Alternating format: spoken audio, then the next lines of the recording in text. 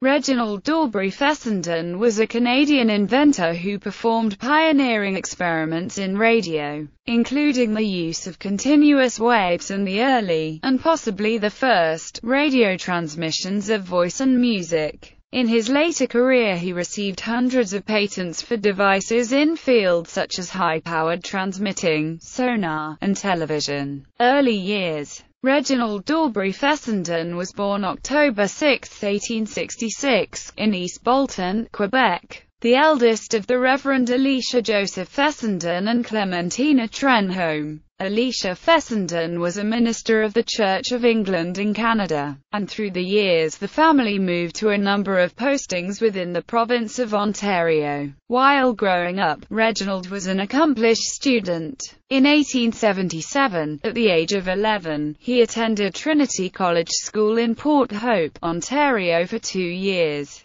At the age of 14, Bishop's College School in Lennoxville, Quebec, granted Fessenden a mathematics mastership. At this time, Bishop's College School was a feeder school of Bishop's University and shared the same campus and buildings. In June 1878, the school had an enrollment of only 43 boys. Thus, while Fessenden was only a teenager, he was teaching mathematics to the young children at the school while simultaneously studying with the older students at Bishop's University. Total enrollment at the university for the school year 1883-84 was 25 students. At the age of 18, Fessenden left Bishop's without having been awarded a degree. Even though he had done substantially all the work necessary, the next 2 years he worked as the principal and sole teacher at the Whitney Institute in Bermuda. While there, he became engaged to Helen Trott of Bermuda. They married in September 1890 and later had a son, Reginald Kennelly Fessenden. Early work. Fessenden's classical education provided him with only a limited amount of scientific and technical training. Interested in increasing his skills in the electrical field, he moved to New York City in 1886, with hopes of gaining employment with the famous inventor, Thomas Edison. As recounted in his 1925 radio news autobiography, his initial attempts were rebuffed. In his first application, Fessenden wrote,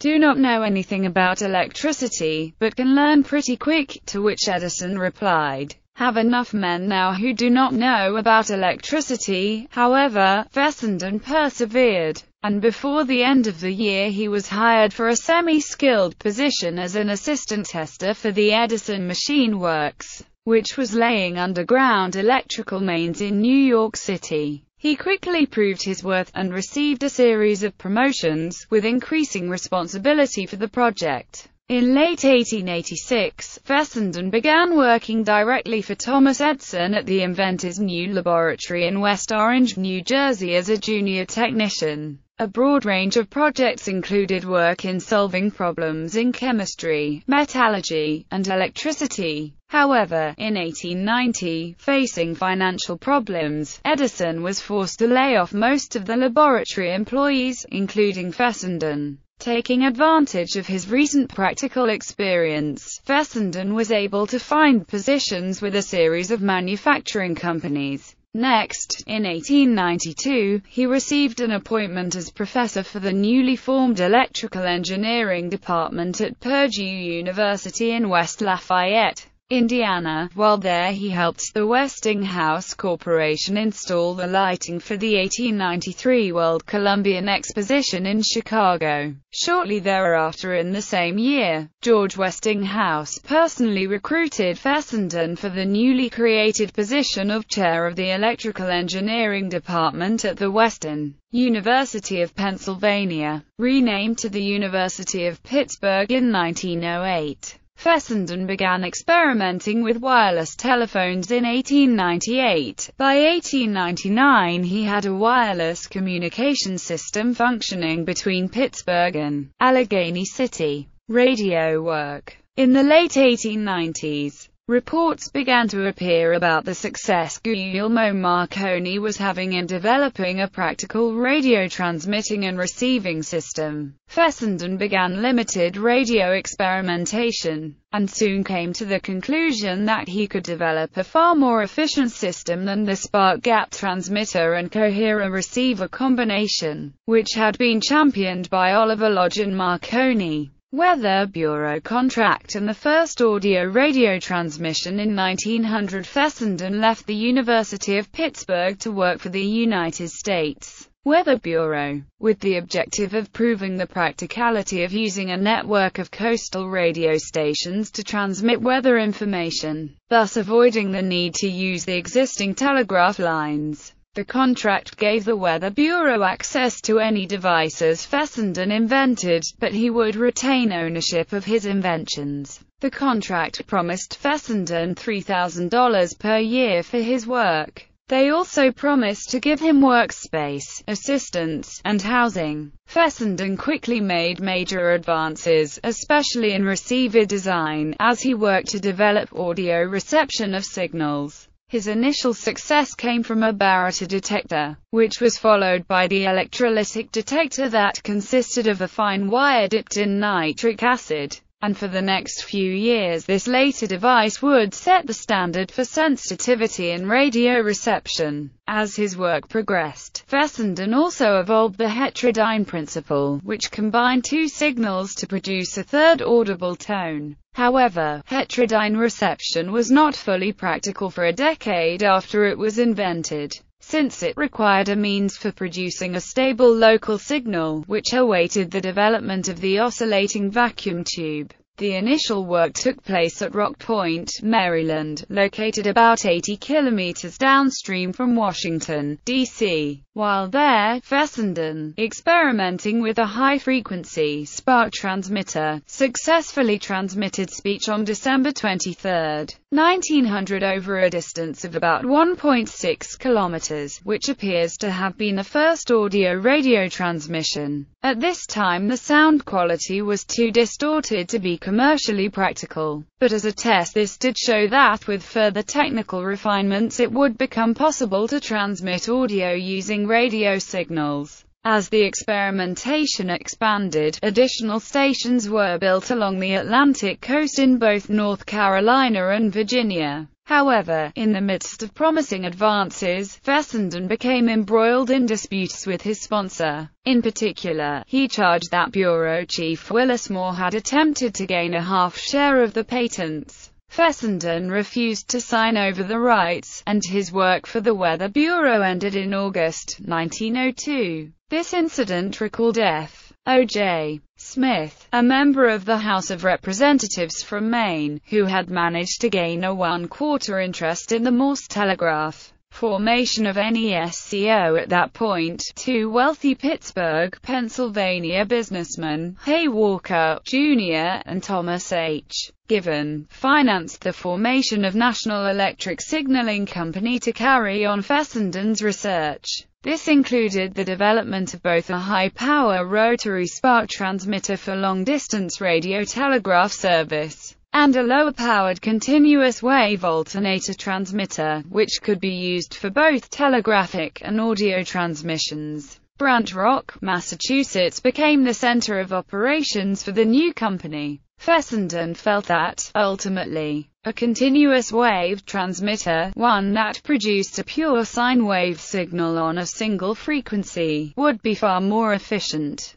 particularly because it could be used for quality audio transmissions. Fessenden contracted with General Electric to help design and produce a series of high-frequency alternator transmitters. This was a radical idea at the time. The only known technology for producing radio waves was the electric spark, and experts believed that sparks were necessary to produce radio frequencies. Fessenden was ridiculed. As late as 1906, John Ambrose Fleming wrote, "It is doubtful if any appreciable radiation would result if such a machine were available and used as Fessenden proposes. Rotary spark transmitter and the first two-way transatlantic transmission. It was decided to try to establish a transatlantic radio telegraph service, and, in January 1906, employing his rotary spark transmitters, Fessenden made the first successful two-way transatlantic transmission, exchanging Morse code messages between a station constructed at Brant Rock and an identical one built at Machrihanish, Scotland. However, the transmitters could not bridge this distance during daylight hours or in the summer, so work was suspended until later in the year. Then, on December 6, 1906, owing to the carelessness of one of the contractors employed in shifting some of the supporting cables, the Machrihanish radio tower collapsed, abruptly ending the transatlantic work before it could ever go into commercial service. Alternator transmitter and the first audio-radio broadcast. The development of a rotary spark transmitter was something of a stopgap measure, to be used until a superior approach could be perfected.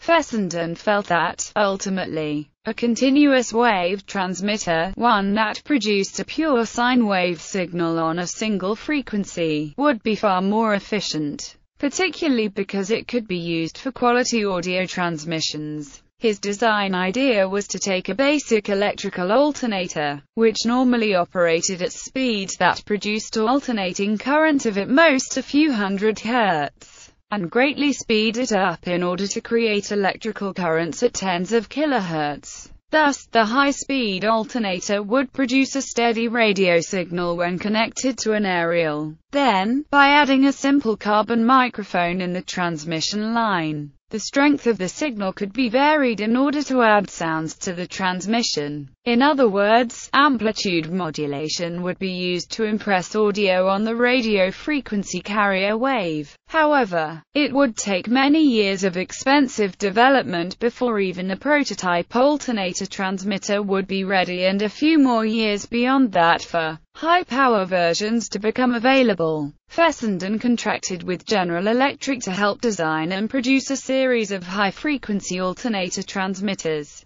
In 1903, Charles Proteus Steinmetz GE delivered a 10 kHz version which proved of limited use and could not be directly used as a radio transmitter. Fessenden's request for a faster, more powerful unit was assigned to Ernst F. W. Alexanderson, and in August 1906 he delivered an improved model which operated at a transmitting frequency of approximately 50 kHz. Although with far less power than Fessenden's rotary spark transmitters, the alternator transmitter achieved the goal of transmitting quality audio signals, but the lack of any way to amplify the signals meant they were somewhat weak. On December 21, 1906, Fessenden made an extensive demonstration of the new alternator transmitter at Brant Rock, showing its utility for point-to-point wireless telephony, including interconnecting his stations to the wire telephone network. A detailed review of this demonstration appeared in the American Telephone Journal and Scientific American. A few days later, two additional demonstrations took place, which may have been the first audio-radio broadcasts of entertainment and music ever made to a general audience.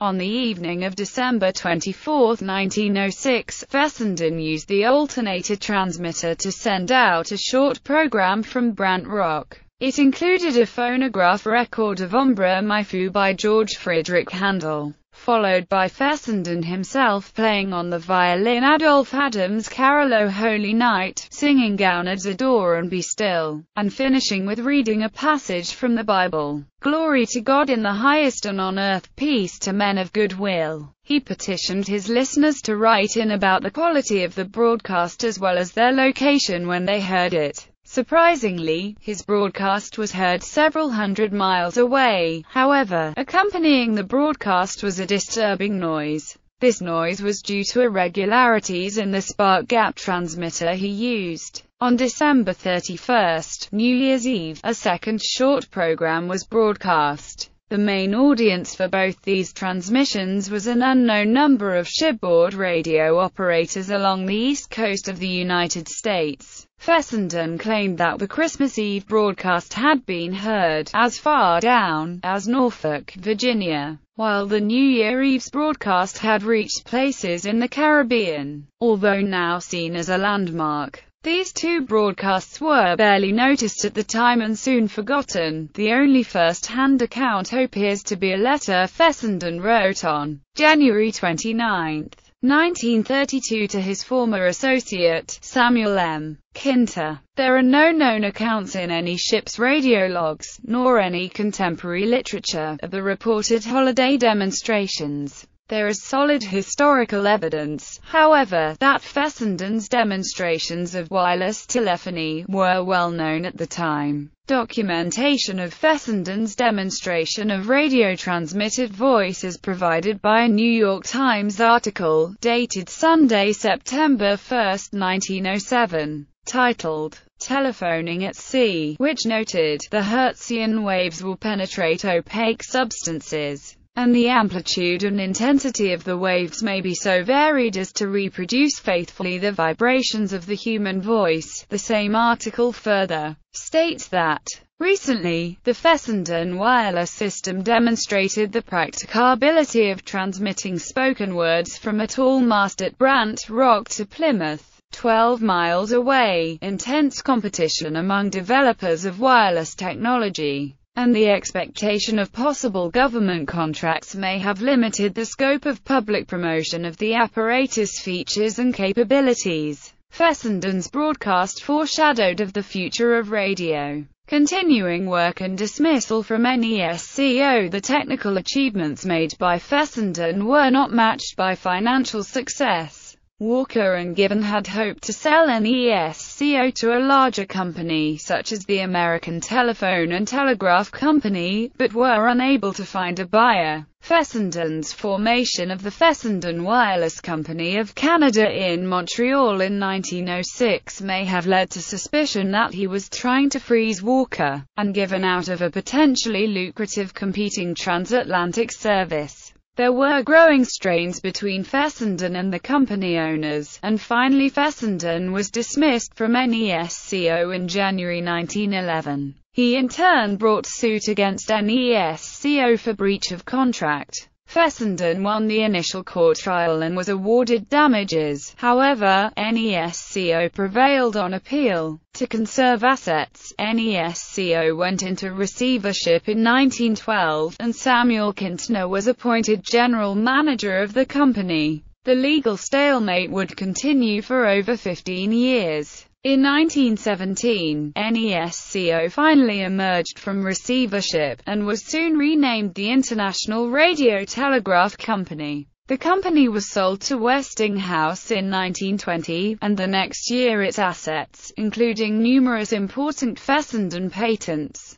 were sold to the Radio Corporation of America, which also inherited the Fessenden legal proceedings. Finally, on March 1, 1928, Fessenden settled his outstanding lawsuits with RCA, receiving a large cash payment. Ongoing influence. After Fessenden left NESCO, Alexanderson continued to work on alternator transmitter development at GE, mostly for long-range radio telegraph use. It took many years, but he eventually developed the high-powered Alexanderson alternator capable of transmitting across the Atlantic, and by 1916 the Fessenden-Alexanderson alternator was more reliable for transatlantic communication than spark apparatus. Also, after 1920, audio-radio broadcasting became widespread, using vacuum tube transmitters rather than the alternator, but employing the continuous wave AM signals that Fessenden had helped introduce in 1906.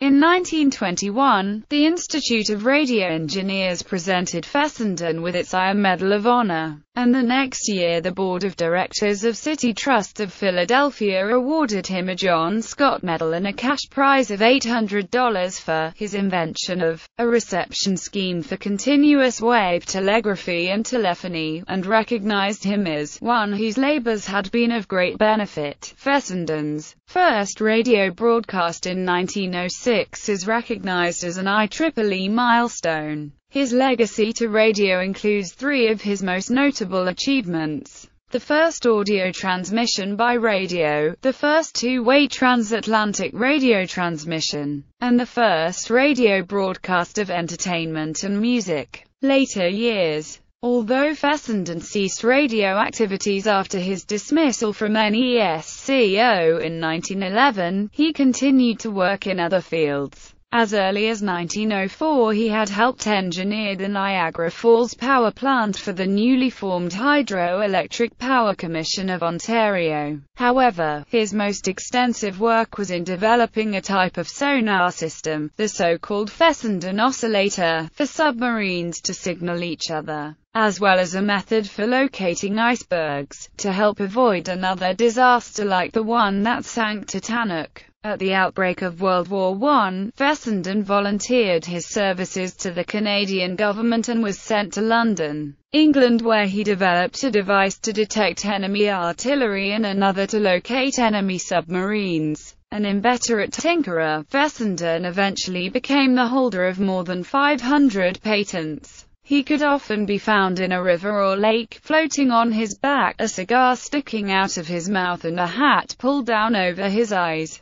At home he liked to lie on the carpet, a cat on his chest. In this state of relaxation, Fessenden could imagine, invent and think his way to new ideas, including a version of microfilm that helped him to keep a compact record of his inventions, projects and patents. He patented the basic ideas leading to reflection seismology, a technique important for its use in exploring for petroleum. In 1915 he invented the fathometer, a sonar device used to determine the depth of water for a submerged object by means of sound waves, for which he won Scientific American's gold medal in 1929. Fessenden also received patents for tracer bullets, paging, television apparatus, turbo-electric drive for ships, and more.